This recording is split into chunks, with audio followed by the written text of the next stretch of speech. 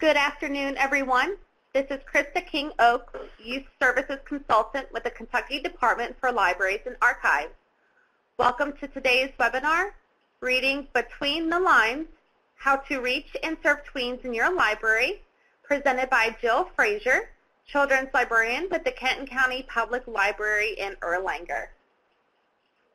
As a reminder, I will be watching the chat box and we'll be happy to take questions as they come up throughout today's webinar.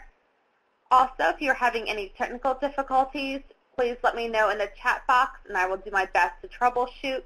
There is also an audio wizard set up in the top portion of the screen. Slides of today's webinar will be available at the end of the show, and recording will be available within 1 week of today's date. Without further ado, I would like to turn it over to Jill. All right, thanks, Krista. Can everyone hear me okay? Loud and clear. Perfect. All right, well, as she said, I'm a children's librarian at the Kenton County Public Library here in northern Kentucky. I've been doing this for about 3 years now, and it's been in the last year or two that I really started focusing on the tweens. I noticed we didn't do a whole lot for them at my system, and I really personally like that age group, so I started making a push to work with them, and so far it's been pretty successful. So hopefully all of you will go away with at least something that you can use in your own library today. It looks like maybe about half of you do tween programming currently, or at least your system does. And so maybe you can bring something new back to your system. So here is just a quick outline of topics that we're going to go over today. Slime, science, engineering, coding, book clubs, what to do, what not to do, crafts, things like that. Before we get started, I do want to mention what I view as the definition of a tween. For me, lots of us hear, different definitions, different things. I tend to focus mostly like broad range, like 9 to 14.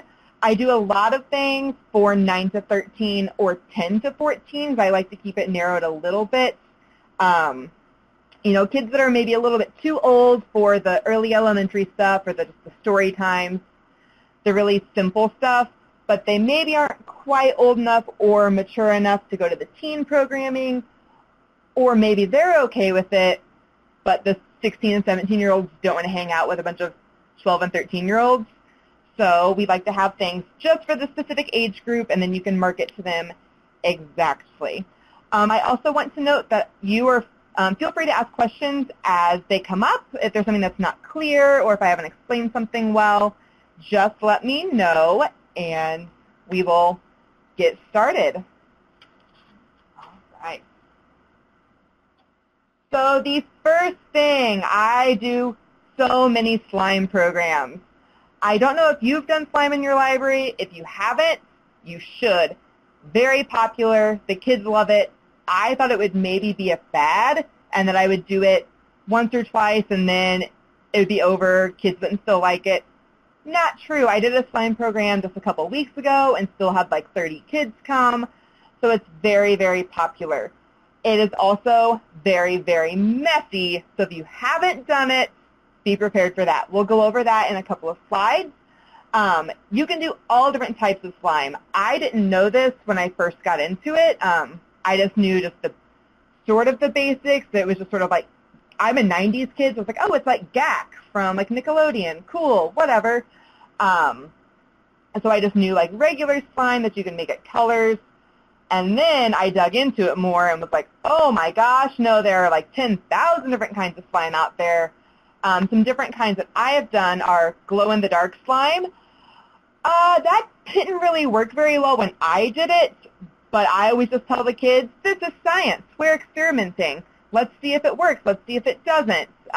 We can talk about maybe what would work better, what wouldn't. So then we're sort of even getting an education aspect in there with it. When I did it, I used glow-in-the-dark paint. I do have a link there to the website that I found my recipe on. You can also use like glow-in-the-dark like powder filament stuff, but that was a lot more expensive, so I opted to not do that. It might have worked better. I'm honestly not sure. Ooh, a special mail with Krista's glittery slime. Got distracted by the chat box. But, it maybe doesn't work. I, just told the kids, let's see if it happens. Glitter slime, of course, is also very popular. It's very popular among the girls, of course, but I tried to make sure to get a variety of colors because, we all know that boys and girls can like whatever colors they want, but I made sure to not just have, pink and purple because some of the tween boys, even if they like those colors, they're at that age where they have to look cool in front of their friends and can't do that. The finer the glitter, the better because it blends in with the slime more. So that is a little bit pricier. It doesn't quite go as far as the bigger glitter, but then it feels weird. It doesn't always work as well. But if you want to do that, or you could make both types. If you have a smaller crowd, you could make one with each kind and see which kind the kids like better. The slime program I did most recently was confetti slime, which was super fun. You just do a basic white school glue slime recipe and then mix in little mini styrofoam beads that you would see in a beanbag or something. You can get multicolor ones. I found them on Amazon. A lot, just a couple of bags went a long way. I had plenty for everyone. It looked really cool. It looked like funfetti frosting, and everyone really loved it and had a great time. I did gold slime last year for the Olympics, which I used gold liquid watercolor to put in. It was not the kind, a lot of us probably use liquid watercolor from discount school supply. This was a special one, so it was all gold, so it was more of a paint, kind of. But it looked really, really cool. Some kids added glitter to it. You could get all different colors, though. So if you wanted to do a metallic slime, I recommend looking for something like that to add in to it to make it look really cool and shiny, and the kids really love that too. Magnetic slime is another one that I have done. Our teen librarian has done that here as well.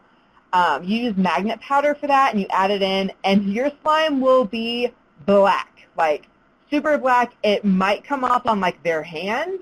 It will wash off, but it looks gooey. It looks can't remember the Venom. It looks like Venom from Spider-Man when he's all black and gooey. It looks like that. To get it to actually work, you can't just use a kitchen magnet. You have to special order very, very strong magnets. I found them on Amazon. You can just get, a pack of 20 or 30 and then order based on how many kids you think might come. And that will make the slime be magnetic all around, which is really fun and cool. That one worked really well. Like I said, it was messy, and I always tell the kids, especially with something like that, if they have younger siblings, to make sure to not let them get into it, because if they eat it, the magnetic slime, that would be very toxic to a child with the magnet powder in there. And Sandra, I have not made the heat change slime, but I've seen it, so I might have to try it out because it looks really cool. And then, of course, there's just regular slime, which is still always popular. I use food coloring to make it different colors, and I give the kids options of what color they want. That way they can sort of personalize it. Kids have mixed the colors together to try and get, a special color or something. More slime, because like I said, slime is a key. It's everyone that I know that does this with their tweens, they love it. It's super popular. What I like to do, tips and tricks to make slime easier on you. I pre-measure everything. Yes, it's great to let the kids measure things on their own, of course, but when you have 30 to 40 tweens in a room, it's going to get covered in glue anyways, and then if they're trying to measure it out, it's just going to be a nightmare. So I pre-measure it all. I put it in bowls and little bathroom plastic cups for my materials. I cover my tables in plastic tablecloths, so then at the end I can just fold everything up. I let them leave their empty bowls and spoons and cups and everything on the table, and then I can just throw it all away because it's going to be gross and covered in glue and slime, and just, you won't want to keep it. If you have never made slime before, make sure to practice. You're going to need to know what you're doing, and you're going to need to be able to give the kids instructions multiple times. I will tell them 1,000 different times what to do, and they still don't listen and will mess it up. Then you have to try and help them and go over the instructions with them. There's little tips and tricks. You can figure out your ratios just right. I found recipes, but if you're adding things in, especially like liquids, that can affect the consistency, so then you might have to play around with it more. It will be a big, big mess, like I said. So if your room that you use has carpet in it, I would maybe not recommend doing slime, or put something on the floor, or just really, really, really let your kids know that they cannot get it on the floor because it will be very hard to get out. And then with troubleshooting, I have a lot of kids that come who make slime at home all the time, or have just come to my programs every time I do it, who have become experts in and of themselves. And so I'll sometimes have the kids help each other out. If I know there's a child attending who is really good at making slime and there's like 7 kids struggling, I'll be like, hey, can you go help them out? And I'm going to help them, and we can help them get their slime good. They're really, really great about doing that, and it gets them some good interactions with each other, and it's just really good for everyone. What I like to use is Elmer's white or clear glue. I personally have found that the Elmer's name brand does work the best, but any just like school glue will do, especially if you're just doing basic white glue. And then I like to use liquid starch for my activator, but you can use different things to activate it. And the activator is what you add into the glue to turn it into slime. You can use borax contact solution. I think you can use baking soda. There's lots of different things. But like I said, I prefer liquid starch. And then I would give them plastic bowls with the glue in it, spoons or craft sticks to help stir, a Ziploc bag to take their slime home in, because otherwise the parents are not very happy. And then if I add anything in, I just get little like medicine or condiment cups off Amazon or from the grocery store. But I'll pre-measure out even like the glitter, foam beads, liquids, things like that. The only things I don't pre-measure are if we're adding food coloring, because it's just a few drops anyways. So I'll go around and add it in, or let the kids do that part themselves. So I know that's a lot on slime, but we still have one more page. Google. Google is your friend. I found a lot of my recipes just by doing searches online. I'm sure we've all seen some of this stuff on Pinterest and things like that. But, go out there, search, see what's out there. There's some really, really cool things people have done. I listed here on the slide the recipe that I use. And then we actually had a book come in one day called Ultimate Slime by Alyssa Jagan, I believe. I use this a lot. I actually had my system order a second copy of it, so that way I could have one that's professional that I can have at my use anytime. That's where I found the confetti slime. They do like fluffy slime and things like that, and it's a really good resource. They go over some troubleshooting, give you some great ideas I can tweak on my own. So if you have that in your collection, I recommend looking at it, or maybe seeing if you could order it for your system, because I have found it to be extremely helpful. To get out of slime, but still in the science realm, science. Science programs are very popular, especially if you make it fun. Kids are naturally interested in this stuff anyways. Some science-type programs I've done are ice cream in a bag. I said here at the very top, it will be messy, of course. Almost all of my tween programs are extremely messy, so if you are not a big fan of mess, it might not be for you, or you might just have to learn how to deal with it the best way you can, because this age group is messy. They love to get messy. It's super fun. I have a link there to the recipes that I use. I once again pre-measured most of my stuff. One thing that was sort of a fail on this program when I did it last summer was that the Ziploc bags we put it in, like, they didn't leak too bad, but because you put salt on the ice to make the ice cream, you like put the liquid in a bag and then put that bag in a bag with ice and salt and shake it up. The ice cream when they were eating it was kind of salty. Part of that's also because we transferred it into bowls. So I'm trying it again this summer, and I'm going to try to just dry off the bag with the ice cream in it and have them eat it out of the bag to try and combat that. The kids liked it anyways. They still ate it. I gave them like toppings, like chocolate sauce and caramel and sprinkles and cherries and things to add on. So they were still happy. They were eating ice cream they'd made themselves. so it was still super fun. But I'm going to try and tweak it to try and not have that happen this year. But that one was really fun. The kids loved it. The parents really liked it.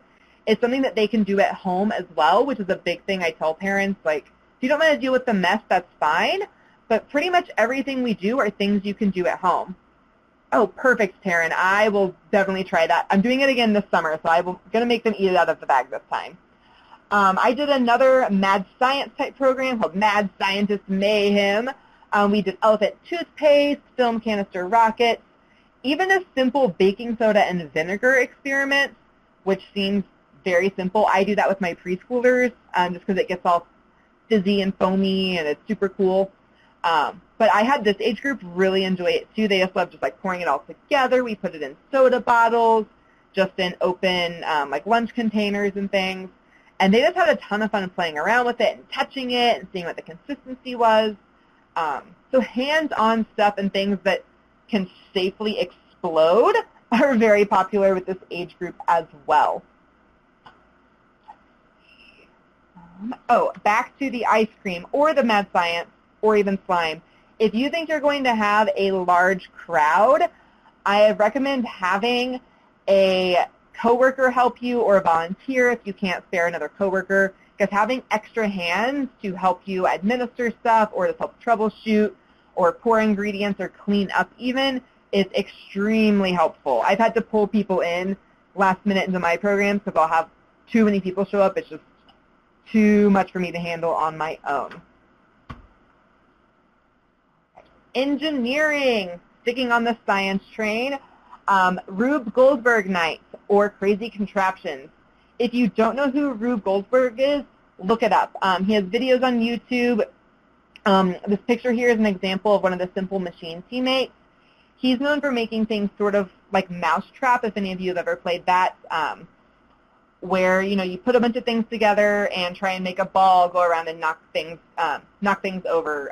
Even just like setting up dominoes could work. It is very low budget. Some of the things that we do can get a little bit pricey for tweens because you have to buy things, have them come. This is something that was relatively a zero cost for us. I brought in and had coworkers bring in their recycling items, paper towel tubes, boxes, bottles, empty cans that are appropriate for the library, things like that. Really anything, string, yarn, tape, scissors. I had ping pong balls left over from a program. Kids brought in books, and they built their very own simple Rube Goldberg machines, and they had a ton of fun with it. It was super cool to see them. They just automatically worked together, which I always love to see. I didn't have to force it. Some of the kids knew each other, but some of them didn't, and were just like, oh, what you're doing is really cool, and decided to just like work together, which I always love.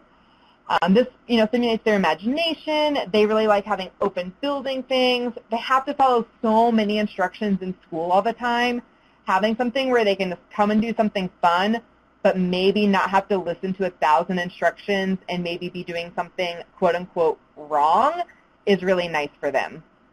Thank you for putting that link in there, Krista. And then you can show videos for inspiration for the kids if they don't know who he is. Like I said, lots of them will know. It's a very popular thing, at least up here in my area. For the kids, they know who he is. More science is coding. Yes, you can do it. Lots of us I know have Ozobot Spheros, little robots, things like that. If you can afford to have them, use them.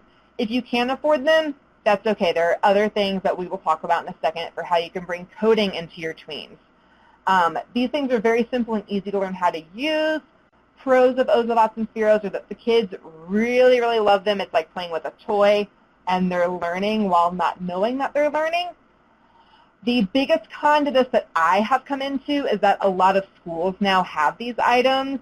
So some of the kids are like, oh, we've used these at school. Like, I know what these are. Some of them still have fun. Some of them don't. Some of this will depend upon your demographic. I work in an area where some schools are very well funded and some schools are not so well funded. So I have some kids that, to them, the Ozobots and Spheros are boring, but I have other kids that have never seen them before. They only get to use them at the library because they can't afford those things themselves. Their school can't afford them. So that's a good thing to do. A way that I have helped it not be boring to the kids that have done it a lot is to come up with competitions. See who can make their Ozobots, go around a path that we've created the best. Or we have little, we have dash and dot. See who can take them through the book maze that you set up. And then we can even have prizes. A prize can even just be candy. I give candy a lot for prizes. I may give the winner like 2 pieces, and then everyone else still gets 1. That way we don't have anyone unhappy. So that's a good motivator for the kids to get more involved and into it. If you can't afford those things, code.org is a really good resource. I went to a training with them. You don't have to go to their training, but it's really, really cool. If you aren't familiar with this website, you should go. It has just lots of different little coding games for the kids.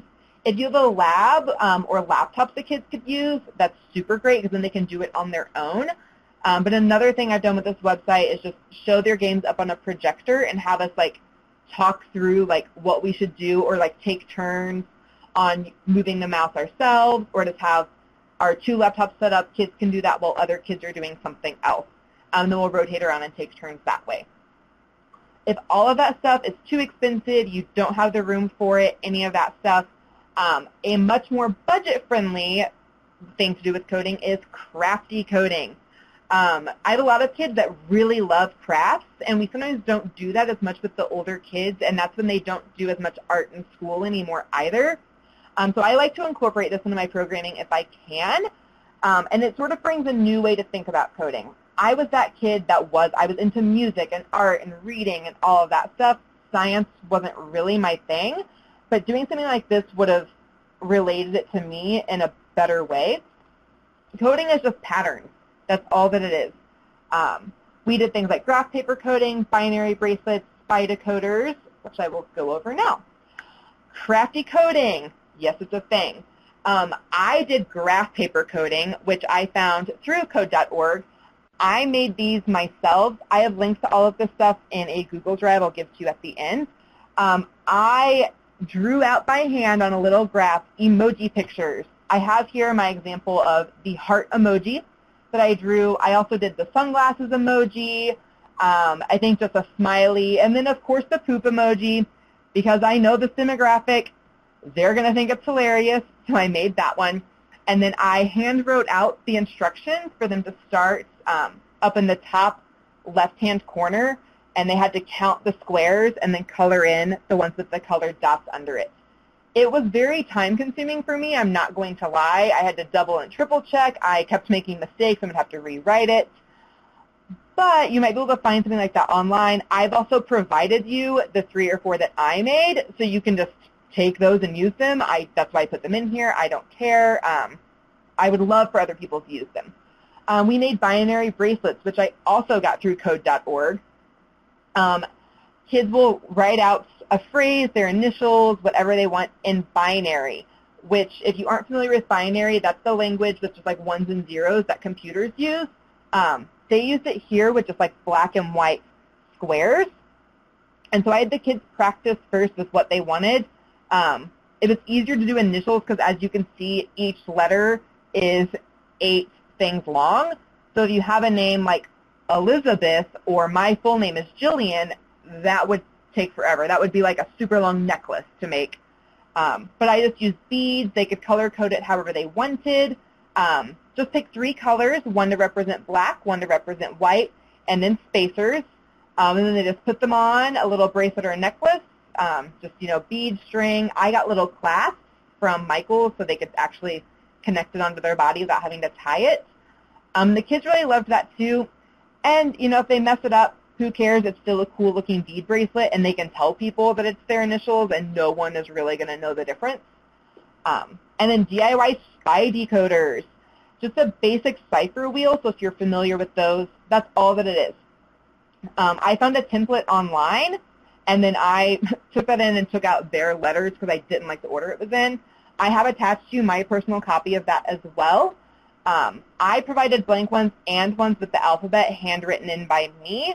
Most of them chose the one with the alphabet already written in because then they didn't have to worry about it or worry about having each letter and all of that. So just print it out on cardstock is what I recommend, so that way it's more durable and holds up better. They can color it if they want to. Some of the kids got very into making it very colorful and putting their own little spin on it. Attach it with metal brads, and then they're good to go. If you aren't familiar with how cipher wheels work, that's the thing where you say, like, A equals Q, and then you write out your code where it'll just look like gibberish, and then they have to go through and, like, be like, okay, well, if A equals Q, then, match up all the letters and figure out the codes. They can send secret codes to each other. It's easier to explain to the kids if you can show them, I found. So I would for sure have an example, because I know I just did a terrible job of explaining how they work. But it really is pretty simple once you take a look at it. Let's see. Going out of science, book to movie club. Yes, book clubs can work. I attempted this last summer, and I was very nervous about it because I had been told by coworkers here and just, some friends from other systems and other libraries all across the country that book clubs with this age group, they just don't work. They don't come. The kids don't want to do it. Maybe some of you have had different experiences. But, I figured I'm going to try it. It's going to be a pretty much free program, worst case scenario. It's just my staff time, which is a pretty low prep program anyways. I would recommend, though, only attempting this if you know you have a following of at least a few kids that might come. You wouldn't have to do that, but I found that half of the kids that came to my book to movie club last summer were kids that just come to pretty much any program that I do because I've built that relationship with them. How I did this last summer, we met 3 times. We met early in June for summer reading where the kids got to pick the books themselves. Depending upon how you set it up, you could pre-pick the book, but I thought they would be more inclined to come if they chose them themselves. So I gave them lists of books, I took their suggestions, and then we all voted on it. I pulled some of our book discussion kits in advance and just books I thought might be popular. That way I could distribute copies that first day, that first week. When I distributed the books, I just wrote down the book number from the book club kit, took the child's name and their phone number, and just sent them off. Then we met again at the end of June. We watched the movie based on the book, and then we discussed it afterwards. The discussion, honestly, was like 10 minutes because they don't want to sit there and talk about books. This is not school. They wanted to come and see a movie, be like, oh, that was different, and then go home. But we did talk about differences, similarities. The first book we did this past summer was Wonder, which I was really happy that the kids chose that. That movie does stick pretty closely, but it actually opened up some great discussion among us, which I thought was really cool. If a child didn't read or finish the book, which I did have a few do, I still let them attend. Do I want them to read the book? Of course. Do I really care? If they come to, they're coming to the program, they're here at the library, maybe they had other things going on and just couldn't read it, not the end of my world.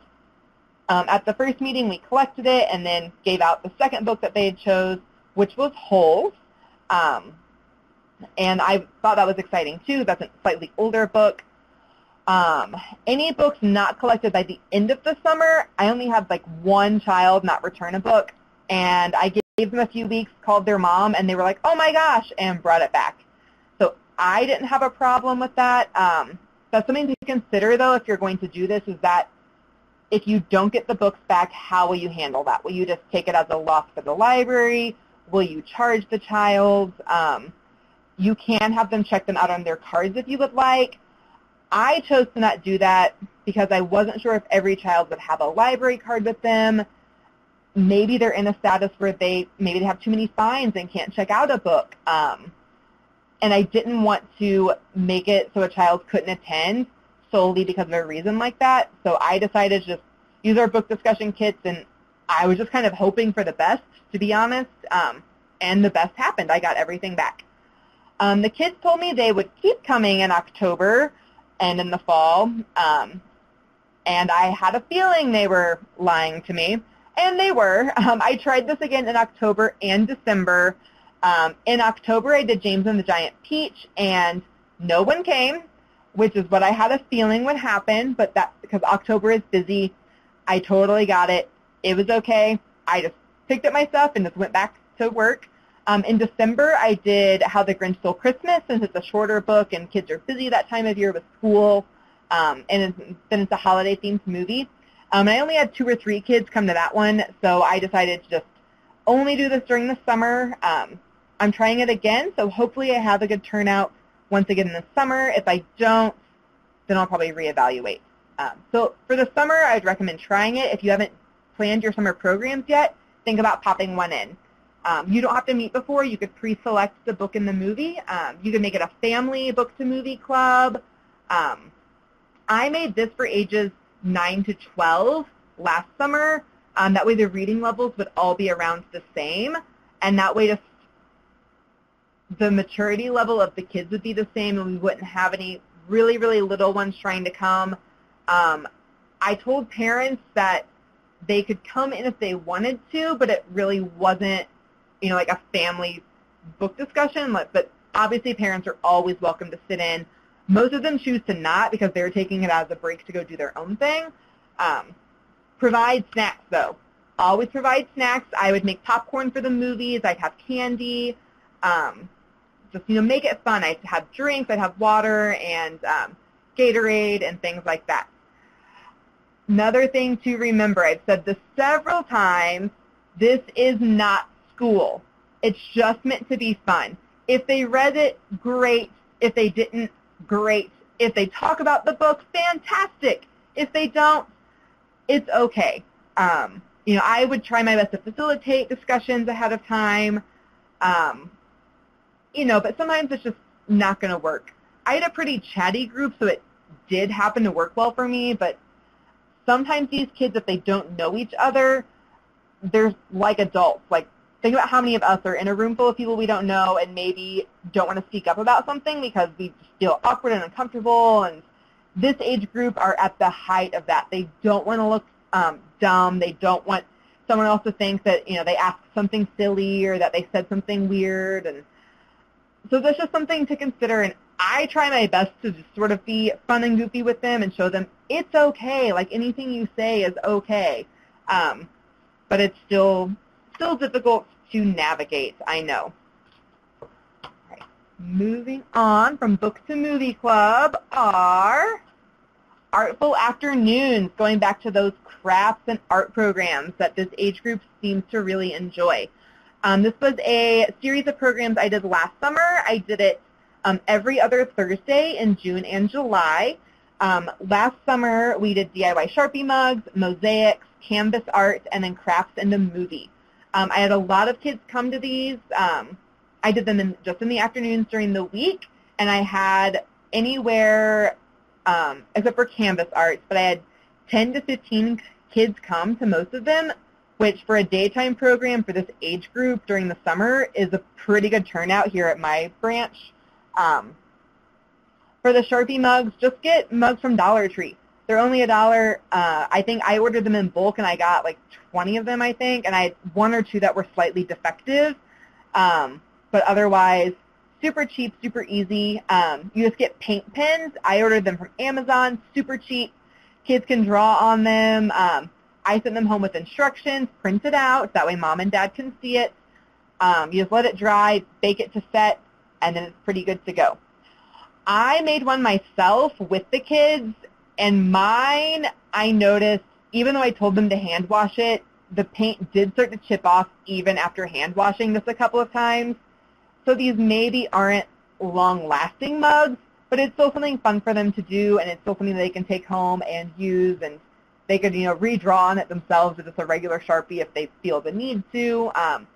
And worst case, it's a Dollar Tree mug. They use it a few times, and then it breaks, or they don't use it, and whatever. Mosaics. So for this, I just bought some wooden picture frames from Michael's for $1, and I painted the base white just because I personally wanted it to be that color. I ordered a bunch of mosaic tiles off of Amazon. But you could improvise. You can use sequins, little jewels. I've seen mosaics done with just like construction paper cut up, where it's more like a paper mache type thing almost. You could use tissue paper. Use whatever you have on hand, whatever your budget allows for. You will need more than you think if you buy the actual tiles, because it seemed like I was getting a lot, but covering an entire picture frame uses a lot of mosaic tiles. I was dumb and at first bought like actual mosaic glue and like the grout, and then I was reading the instructions once I got it, and I was like, this is going to be way too hard. And the glue said you needed to be in a well-ventilated area and to maybe wear like a mask, and I was like, oh my gosh, I'm using this BeTWEENs, like I can't do this, like what am I going to do? Tacky glue worked fine. The tiles stuck to the wooden picture frames. If you were wanting to stick it to a different type of surface, I don't know if the tacky glue would have held. So if you're going to do this, I would recommend testing it or looking into what adhesive you might need for your surface. A glue gun would maybe work, but make sure to test that out and not make my same mistake. Canvas art is also very popular. I've done this as standalone programs as well just throughout the year. Canvas art programs are very expensive. So depending upon your budget, you could maybe improvise and you can get canvas boards that are a lot cheaper. Maybe just watercolor painting on cardstock, or painting on cardstock, or something like that could help it be a little bit more affordable. What I do is I bulk buy the canvases at Michael's. You get 40 for $40, which is a chunk of money, but that's still only $1 per canvas, which is much cheaper than buying it any other way. I just give them 8x10 canvases because I'm buying so many. It gets more expensive the larger you get. I use acrylic paint because it dries fast. It's easy to paint over. You can wipe it off and then just paint over it if you need to if the kid messes up. I have never led them through something specific anytime I do this. Some kids will show up and think it's going to be like one of those like paint classes you can go to, paint and wine, or things like that adults go to. No, I am not an artist. I don't have a ton of artistic ability when it comes to like painting and drawing and stuff. I just let them do whatever they would like, and they always impress me. It always looks so good. Just like I said, the acrylic paints, I brought in hair dryers to use on it to make it faster drying for them, especially some kids will glob the paint on there in very large quantities. So that cups of water, give them a few different sizes of paintbrushes. I put a picture in here. As you can see, I covered the tables. Plastic tablecloths are like my best friend for my tween programs, because then I could just pick them up and throw them away after they were covered in paint.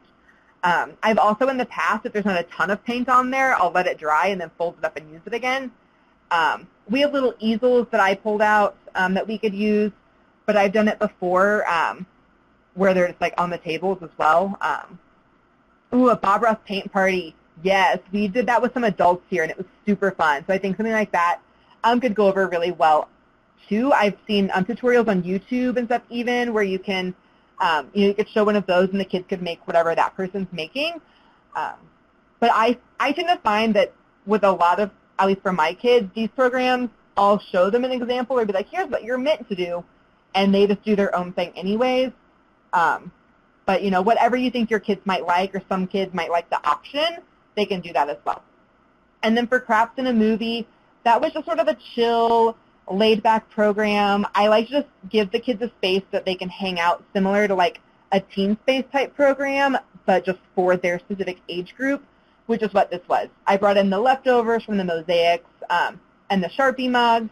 I had scratch art, pencil pouches with designs on them they could color. I set out some coloring pages, just some simple things like that. And then they voted on a movie, and we just crafted while we watched a movie.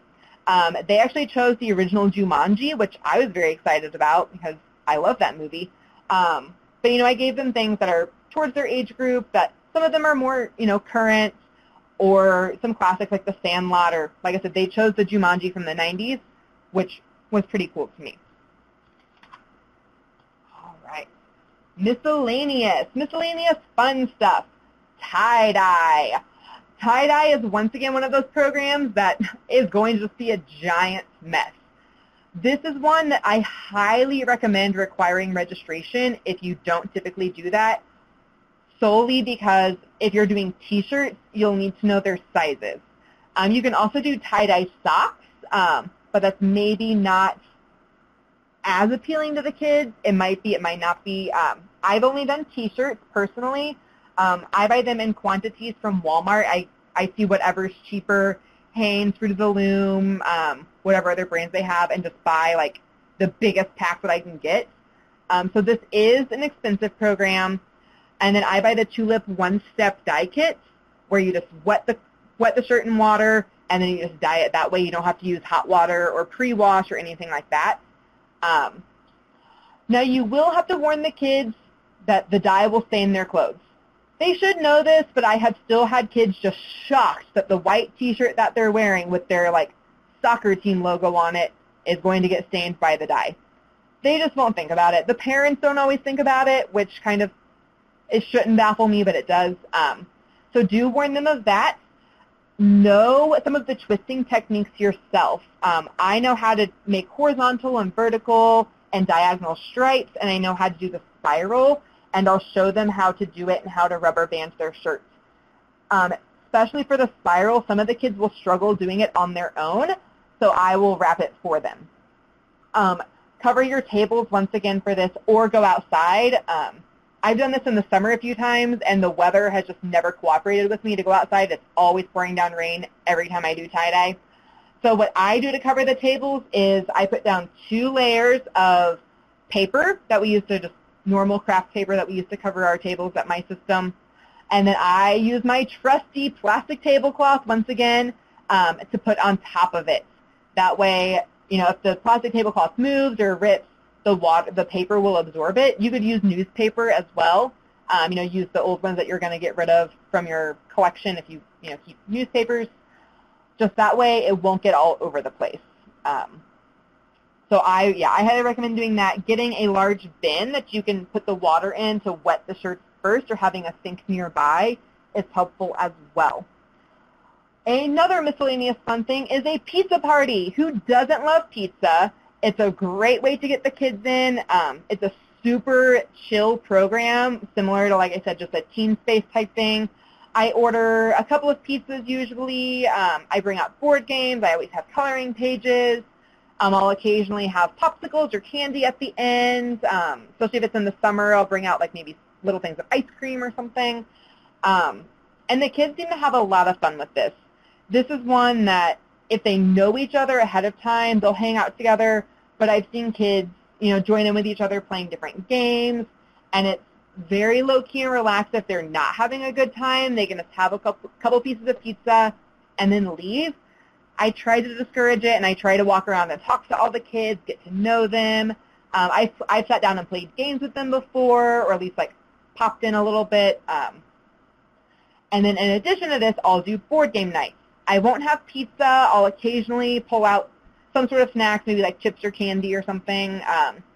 This is very self-explanatory. Just get out some popular games, let the kids play with each other. I have some kids have their parents come in with them, so that way if they don't have another kid to play with, their mom or dad will. Popular games for my kids are Jenga. Jenga is very popular. You can even make like giant Jenga out of 12-pack, empty 12-pack boxes. You can do that. Monopoly is actually very popular. Connect 4, Trouble, Uno, checkers, lots of things like that are pretty popular among the kids. Those are the ones that are always taken off my table. Sorry is another one that's very popular and that the kids just seem to really, really love.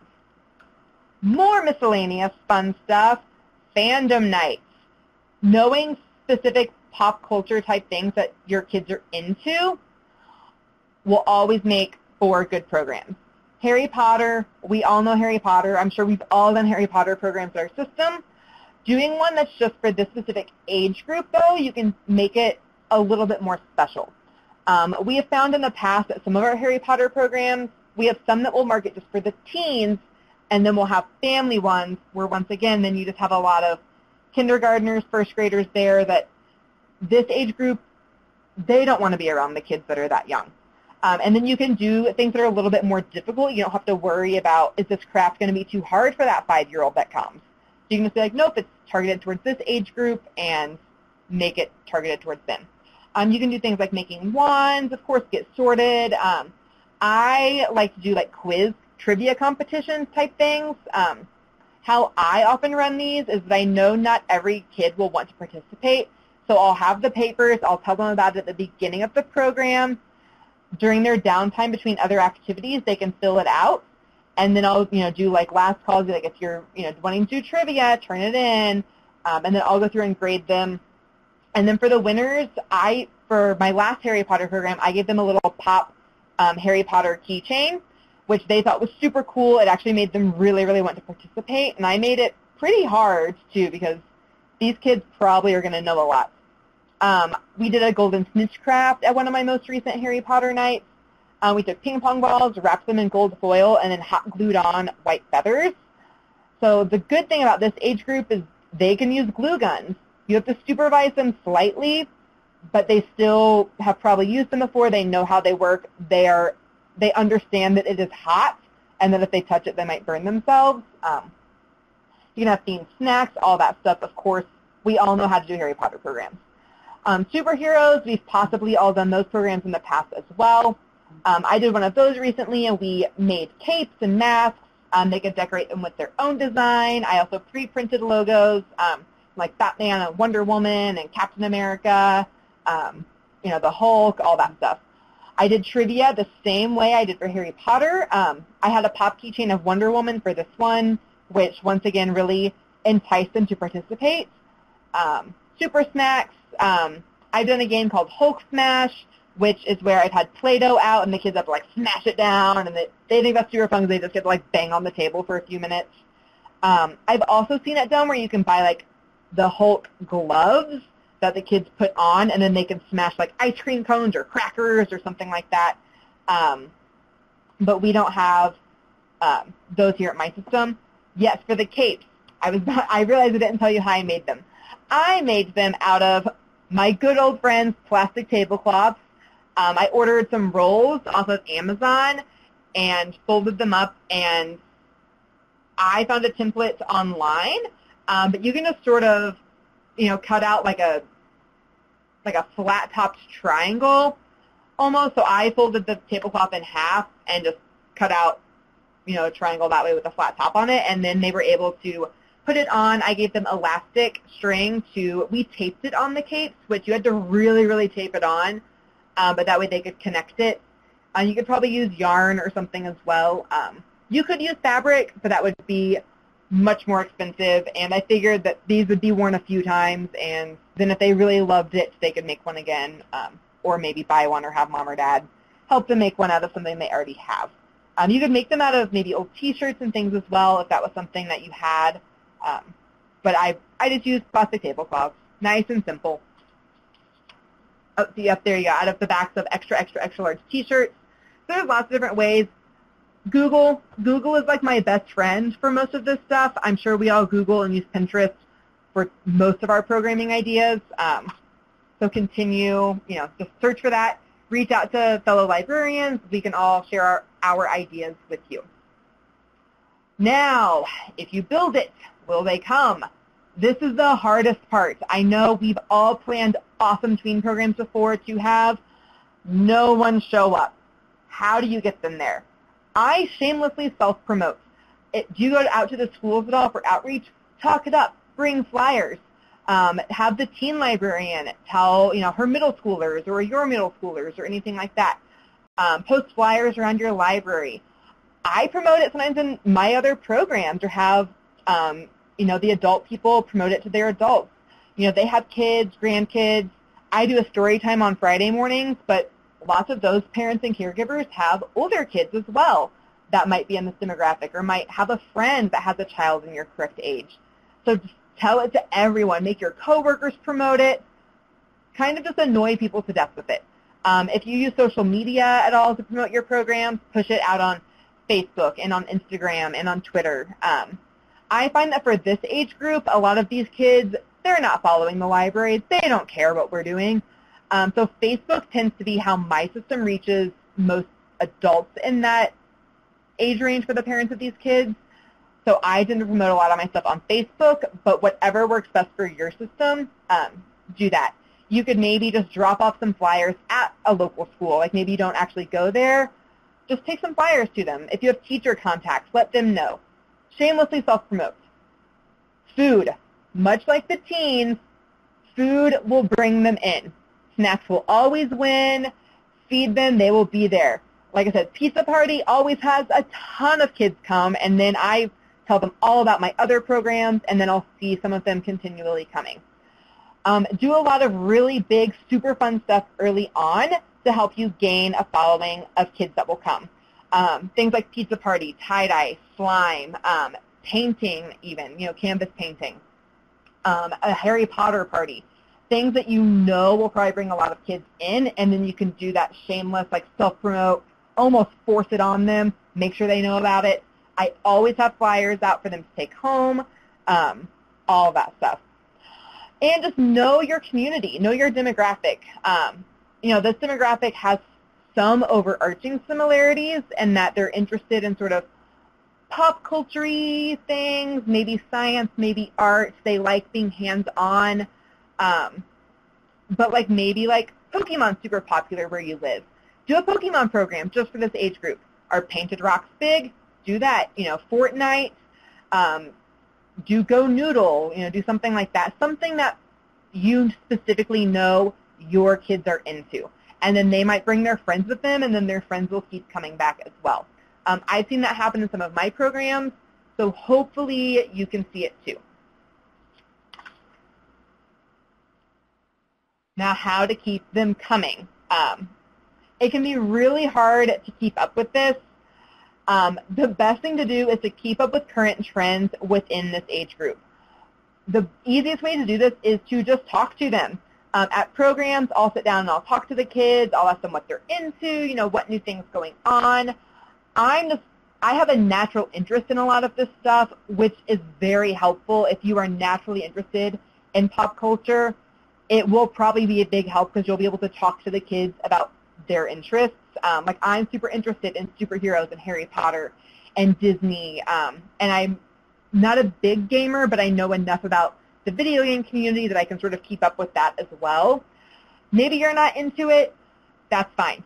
Google it, find a coworker who's into it, learn at least enough that you can talk to the kids or just know what might be popular, to help serve them for things that they would like to see. I've done surveys.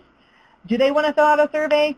No, but I'll just set it out. I'll let them know. I'll have it at a pizza party. They're like, hey, if you would fill this out, I want to do things that you want to come to. So please let me know. I just make it a few questions. I'll ask them what their favorite was from maybe the past session, ask them what they would like to do, things like that. I've gotten some really good feedback. A lot of the kids actually do fill it out because there are things that they want to do too that maybe you haven't thought of yet, so they want to let you know. You can also do this verbally. Like I said, you can just talk to them, especially if you have a smaller crowd coming. Just talk to them. I know we only have a little bit of time left, so hopefully we can get through it all. What not to do.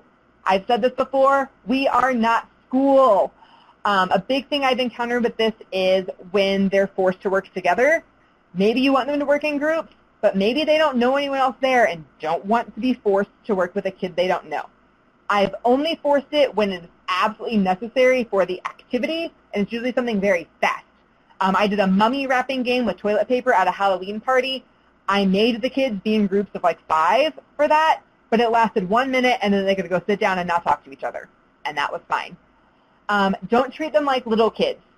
This should seem very obvious, but this age group is craving that independence. Can they have it? Of course not. They're 11. They don't know what they want, but they are people too. Treat them like people. It's very similar to working with teens. Just talk to them like you would any other person within the library. We don't have to baby them. If they do something to warrant it, I've had to turn on my stern mom teacher voice. I've had kids throw slime so high in the air it gets stuck on the ceiling. I've had to get pretty stern with that. But working with tweens is very similar to working with teens in the aspect of you just sort of, be a little bit more hands-off unless you can see that you need to get in there. They're craving that independence. They're testing the boundaries. They want them, but they are going to push your boundaries a little bit. And don't make them be too quiet, especially in a designated program space where they can be loud. They've had to sit in school and be quiet all day. Like, they don't want to sit down and listen to 1,000 instructions and be told to be quiet and just be nice little, neat, perfect little angels. My kids usually end up running around the room at the end, sort of like screaming, where I'll let it happen for a couple minutes, and I'll be like, all right, guys, like, let's just not run, like, we're inside, and sort of calm them down that way. What to do? Joke around with them. Get to know them really well. You can tease kids this age group, not in a mean way, but they understand sarcasm. I'll have kids be like, oh, are we painting today, when there's, like, clearly paint out on the tables, and I'll be like, nope, we're sure not painting today. I don't know why all the paint is out. And they love when you do stuff like that with them. It's super fun for them. They feel like they're being treated like an adult, which I know they really love and appreciate about my interactions with them. If the parents come, I talk to the parents too. If you get to know them and create that good rapport with them, they'll keep coming back and they'll spread the word to their other friends. I play music. I have a go-to Disney playlist I play because it's library appropriate. Like I said, let them push your boundaries. Be real. Just have fun. They can tell if you're enjoying your time with them. If you're not having fun, they'll know, and then they'll just stop coming. Another thing I didn't put on here is learn their names. I give them sticker name tags every week to write their name on. That way I can look and see what it is. And then they'll regularly start coming, and you'll just get to know them. And they love it when you remember their name. Just like you like it when people remember yours, or a preschooler likes it, this age group really likes it as well. I put all of my resources into a Google Drive, which I've given you the link here. I had some people test it, so it should work. But I put instructions like Rube Goldberg, elephant toothpaste, the graph paper coding, all of that stuff is in there, so feel free to take a look at that. If you have any questions, of course, reach out to me and all of that. Finally, enjoy this awkward bathroom mirror selfie I took back in September when I was at the ALSC Institute. If you see me out somewhere, come up and say hi. I go to KDLA events. I'm going to ALA in June, so if anyone else is going, I don't know why we would maybe run into each other, but maybe we would. Come up and say hi. I go to SWAN events, all that stuff. My email is on this page. Feel free to email me if you have any further questions. And I think that is about it. Do you guys have any questions for me? I know that was a lot of information that I threw at you all at once. So. All right, thank you so much, Jill, for this action-packed hour. Jill and I will stay on the line for a few more minutes to take any final questions, comments, anything anybody would like to share. We will go ahead and move into our wrap-up and further resources.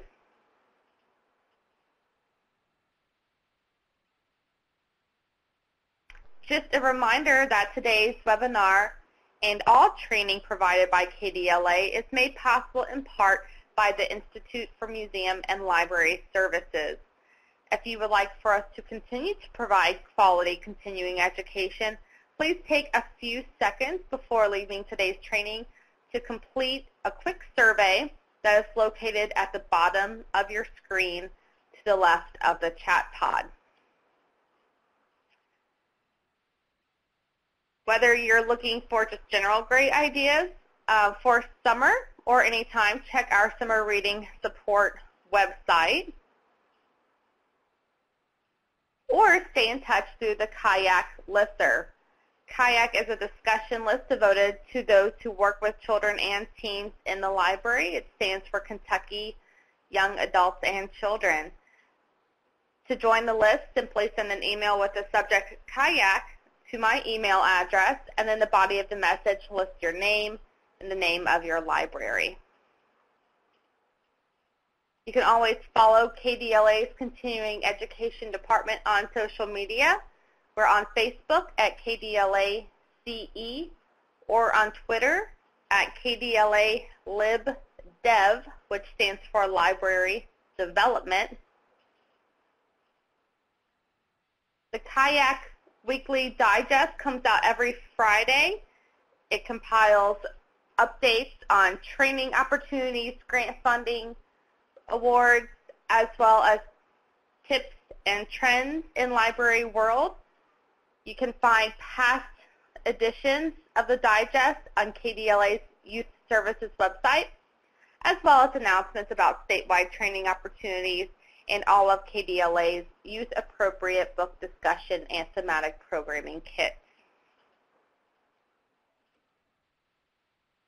A reminder that you can find more upcoming webinars on KDLA's continuing education calendar, and make sure to check back to the archived webinars page for today's recording, as well as many other great children's and teen topics. I want to thank Jill Frasher with the Kenton County Public Library for today's great webinar, Reading Between the Lines, How to Reach and Serve the Tweens in Your Library. A reminder that everybody who has attended today's live webinar will receive a certificate of attendance. Slides are now available for download in the bottom left-hand part of the screen and will be available again with the recording that will be posted within 1 week of today's date. If you are listening to the archive, we too would like your feedback, and you can complete the link to the IMLS survey at the bottom of the screen. Again, this has been Krista King Oaks with the KDLA, and I hope you have a great day. Thank you.